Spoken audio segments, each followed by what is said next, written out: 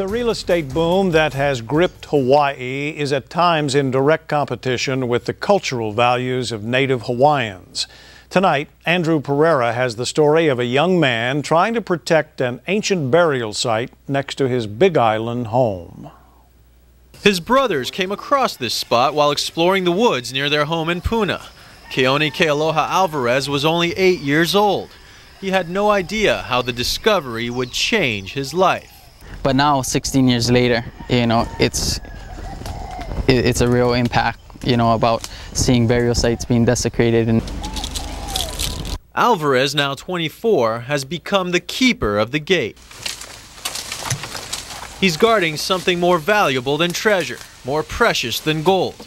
Inside this lava tube are iwi, the remains of Native Hawaiians. And they made a real big effort of putting these remains in there to be protected. And it's just because of all this development, people are coming in and finding these remains and finding situations like this. Alvarez and his family are upset this land is now for sale, and records of the discovery he and his brothers made 16 years ago were lost.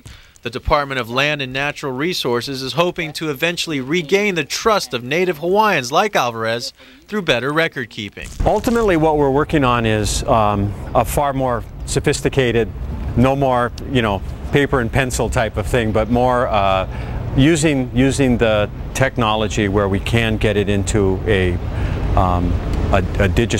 digitized basis. But for Alvarez and other Native Hawaiians, there are other issues. Home and landowners are not required to disclose the presence of remains. That there's really nothing we can do about it, and it's illegal to sell Hawaiian burial sites. It's something Alvarez says needs to change through better understanding.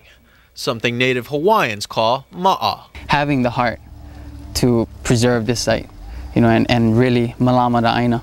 A love that's been growing inside Alvarez for 16 years. I just believe that, burial should be preserved, just like any other burial. It doesn't matter. It holds the history, to Hawaii by preserving these kind of sites. Aloha no kako.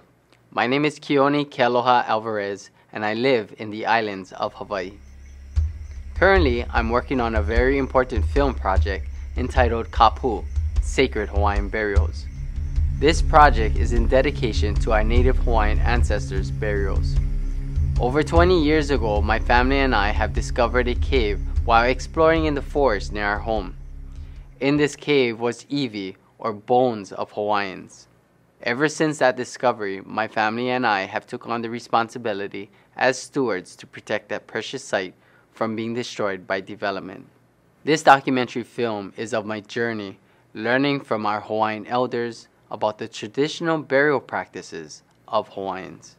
In the Hawaiian culture, human skeletal remains are kapu. And what that means is, it's not to be touched, it's not to be spoken of, it's not to be displayed, it is kapu, or sacred.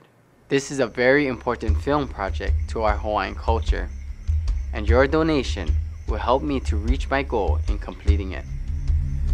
I thank you so much for your time. Mahalo for watching.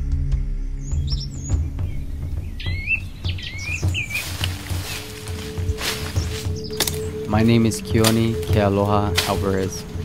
In my culture, I guard and protect something precious. It's the root of the Hawaiian existence.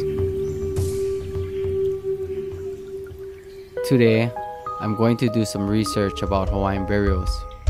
Burials were sacred. Burials were important. The body was prepared. They knew every bone in your body and every muscle and how it linked. They didn't know that by just putting it on the side. They went through it. The night was still a protection for them, for the burials, for people who were burying them. And Hawaiian laws were so clear and so easy to understand. You knew if you were or were not a kapu breaker. And you also know the penalty for kapu breaking was death. With development booming on the Big Island, the Puna district is primed for progress. But some Native Hawaiians say it's running roughshod over ancestral remains. And everybody from all around the world are starting to buy properties and develop them Federal prosecutors charged 2 Big Island merchants with stealing more than 150 repatriated Hawaiian artifacts. This is the kind of things that the Western culture do. The Westerners come here and they know this is sacred land. The problem for the people that's gonna buy this land is they gotta deal with the descendants.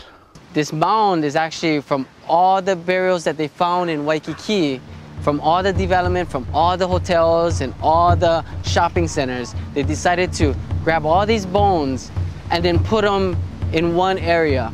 This is a United States practice. This is not a Hawaiian practice. In Hawaiian culture, you never ever do such a thing. And just because they make it beautiful on the outside, that's a sick thing about it. That's what makes it worse, actually. Is they making it look like it's okay and it's not. And the state and the county allowed this to happen. So bad, they even destroy our burials to put the house on of our iwi kupuna, our ancestors' bones. We got to do something. And I don't think that people, or maybe people think it's all okay.